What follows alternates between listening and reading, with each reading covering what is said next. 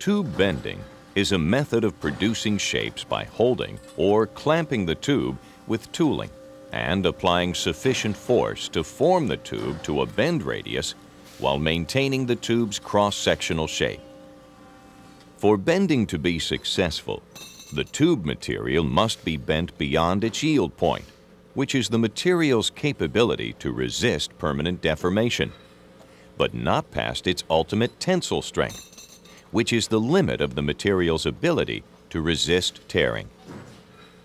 As the tube is bent, it undergoes a distortion so that the material outside the bend is forced to stretch under tension, and the material inside the bend is forced to compress.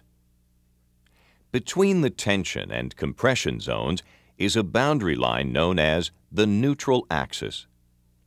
The neutral axis is important since bending operations are calculated from its location.